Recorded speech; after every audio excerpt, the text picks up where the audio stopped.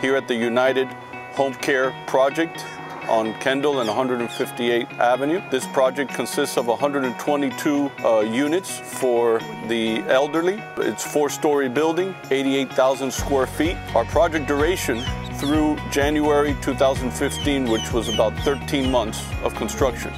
We have been able to manage our subcontractors and keep the manpower despite of the working challenges in Miami-Dade County with all the work that we've had here in the past year. I've been working at MCM for 8 years, and what I like about MCM is the family atmosphere. From the laborers up to upper management, it's all a family.